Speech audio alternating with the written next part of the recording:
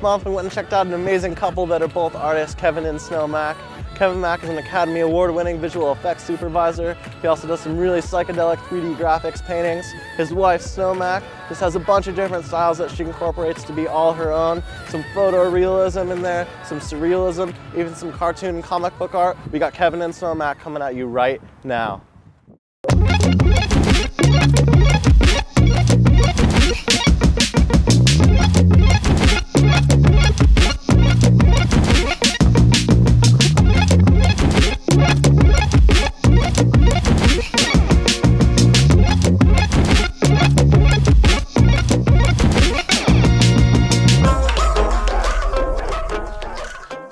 Make my living in visual effects for movies, and so I've been a part of the evolution of computer graphics for many years now, and I've really embraced that tool set. When I first started drawing as a kid, you know, I drew comic books. I wanted to draw comic books when I grew up. Then I got into photorealism. I really liked the idea of taking a mundane moment and you know, working on it for months to create a single image that was somehow reverent. It was, you know, it was empowered. I was a traditional visual effects artist doing matte paintings and miniatures for movies, and I had started to fool around with the computer for making art, and it was sort of, I was in the right place at the right time, and because I had traditional visual effects experience, and I had computer skills, that when it sort of broke for visual effects and they started using computers in visual effects, I had both skill sets, which was very unusual at the time. The technology just gets better and better and better and more powerful, and it's finally getting to the point where you know, you can create images at very high resolution that are high enough fidelity that you can make large prints from them. I did a lot of sculpture and stop-motion animation with clay, and so I was really into sculpture, and now there's software that you know, you can, it's just like working with clay. It's even better. I'm able to take those models and print them out in 3D as actual physical sculptures, and it's a surreal and bizarre feeling.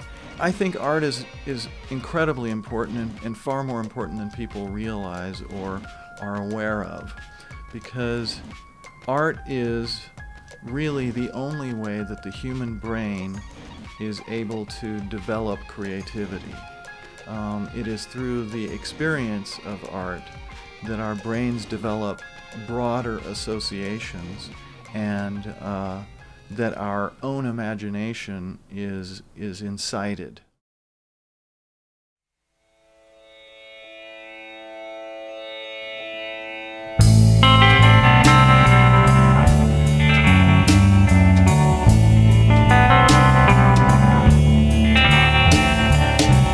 Bats in the eaves go shivering by.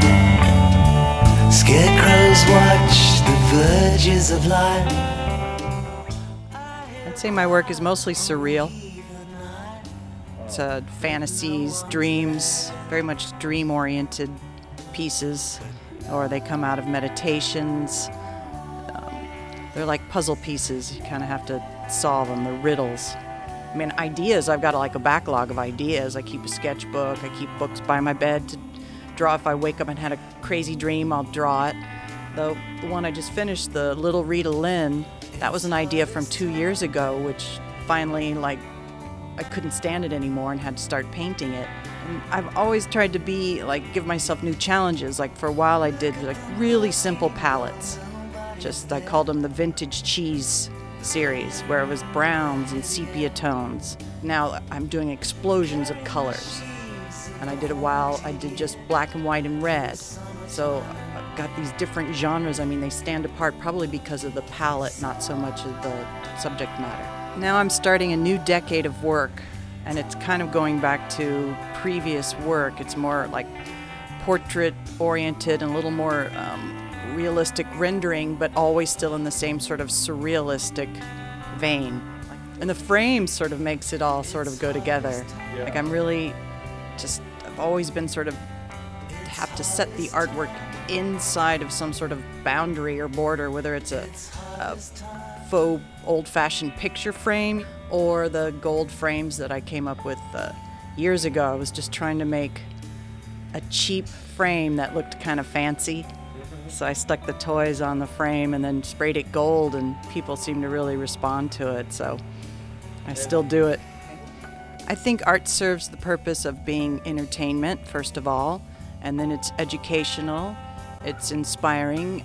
It's also sometimes it's tough because somebody will present an idea that you don't agree with, but they have to have their voice, and it should be getting out there. I mean, there's art that I don't like because it's too political, but at the same time, the freedom of expression is what makes art so powerful. Hope you guys enjoyed Kevin and Snow's work. I know I do. I'm a really big fan. Keep tuning in and checking out artatwill.com. We have a very special 10th episode coming out next month with one of my all-time favorite artists, even a couple of celebrity guest interviews. artatwill.com.